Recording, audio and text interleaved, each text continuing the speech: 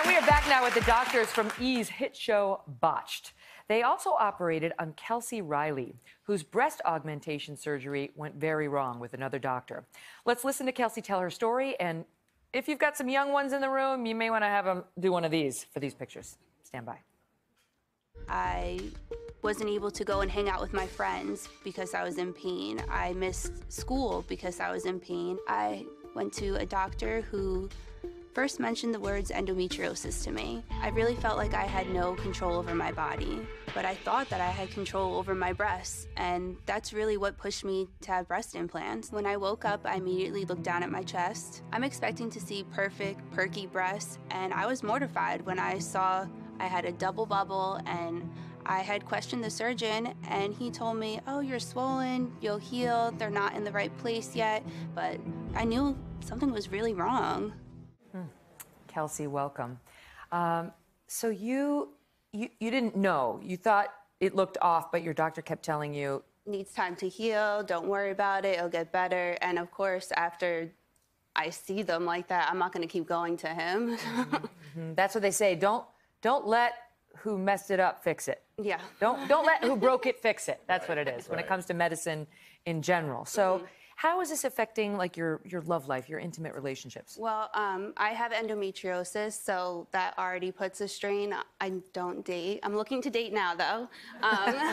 But, you know, if you don't feel confident about yourself, you're not going to be able to open up to someone. So I wasn't dating for a while, but now I'm branching out. You went through the ringer because the endometriosis had you, you were pretty open about just periods that would basically go on for months and extreme pain, shots intramuscular to try to get it under control, surgeries. So you're already sort of feeling like, oh.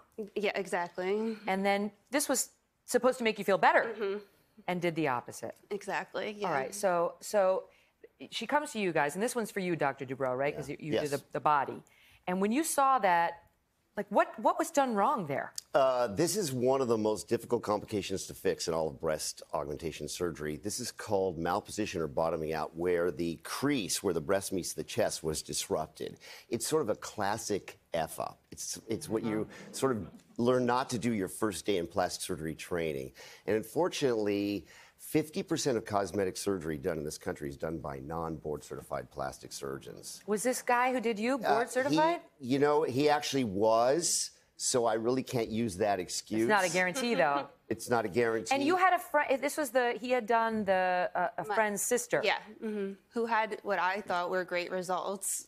So what should she have done more to investigate the plastic surgery? In this case, the doctor just sort of didn't really recognize that she had kind of an anatomical setup that would lead to this complication. When I saw the pre-op photos, I thought, oh, if you put too big an implant in, if you dissect a little too low, this is going to happen. So fixing this, 1 out of 10, 10 being the most difficult, what level was this? This, if you look in the plastic surgery textbooks, this is considered not fixable. Right, but, you know, Botched has given us these experiences that no plastic surgeon has had. So I was actually able to fix this in about an hour because we've done so many of them. Wow. And it's not that I'm so special, although I kind of am. No.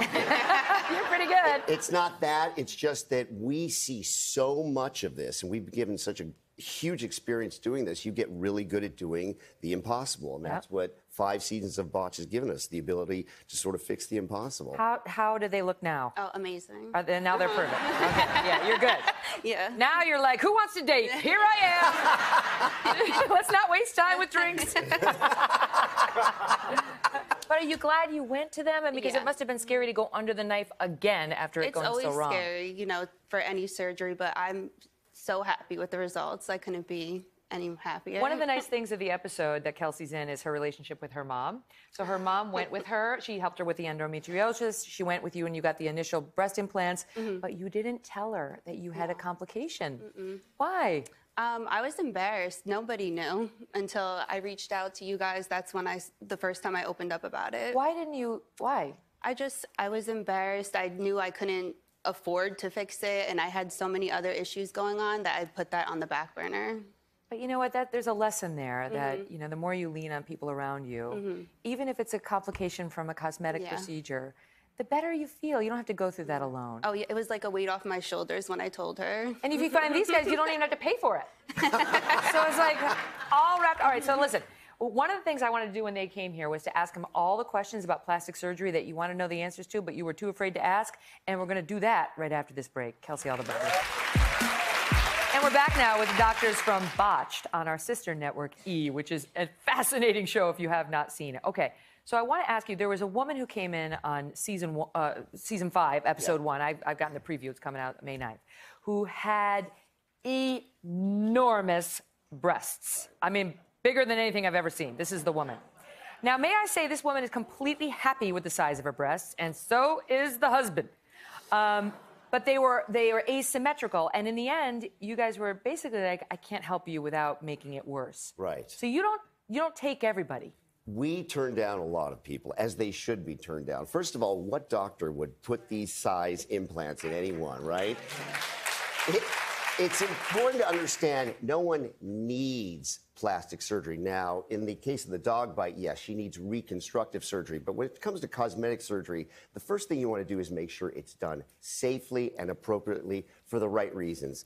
Those are obviously not the right reasons, and that's dangerous. Her plastic surgeon gave her, like, ports where she could fill them up herself. She had her husband sticking a needle in there and making them bigger, bigger, bigger. Right. So her plastic surgeon is allowing her to practice medicine at home. Okay. It's never a good idea. Never a good idea. Very dangerous. We highlight that on Botched. All right, I have a couple questions for you, though, because there are, in my industry in particular, we talk about this stuff all the time. Fillers. I've never had fillers. I'm afraid of fillers. Am I wrong? No, you should be afraid of fillers.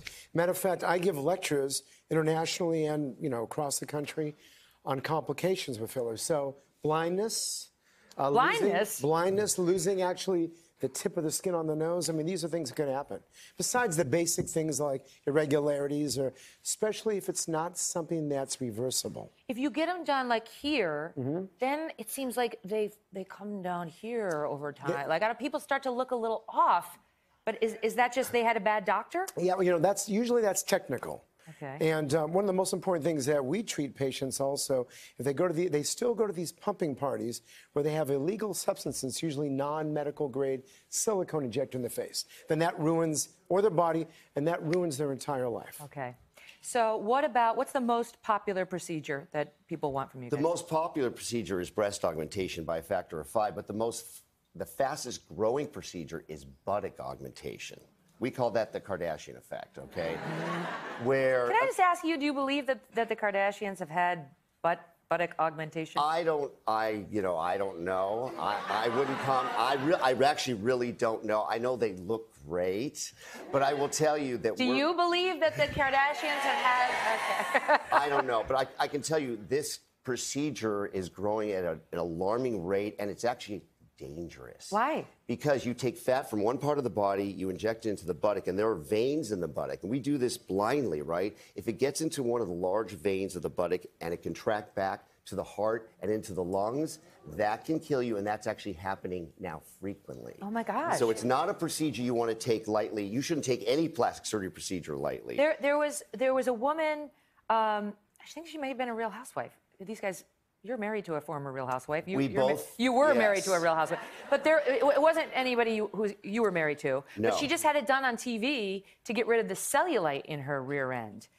And that was the first time I was like, oh, go on. Yeah. Right? Like, does it cure cellulite? No. No, Okay. absolutely not. I mean, there's machines that cure cellulite, but not putting fat there. That doesn't work. It doesn't work. So is there, like, an age beyond which women and men should not get plastic surgery? I got to tell you, I have patients still that come in their 80s that want a little zhuzhing of their face, and they want a little, whether it's a little facial microdermabrasion, even a little Botox or fillers. And I think it really just depends on, obviously the health is very important. And then as our elasticity of the skin starts to decrease, then we have to be careful what we do, because we can make somebody look worse. How about men? What's the percentage of men coming in? I would say about 20% for me. It's about 10% for me. Men just don't want to talk about it, though. Yeah. Women are more comfortable talking about plastic surgery, but not men. Well, listen, I mean, you guys have done a lot of great work on that show. You've really helped a lot of people. Thank you. Who, I mean, like our guest today, who really needed it. So good luck to you. And thank you very much. Thank you for having me. All right, don't forget, Season 5 of Botched premieres on our sister network E this Wednesday, May 9th at 9 p.m. Eastern. We'll be right back. Hello, Today fans. Thanks for checking out our YouTube channel. Subscribe by clicking that button down there and click on any of the videos over here to watch the latest interviews, show highlights, and digital exclusives.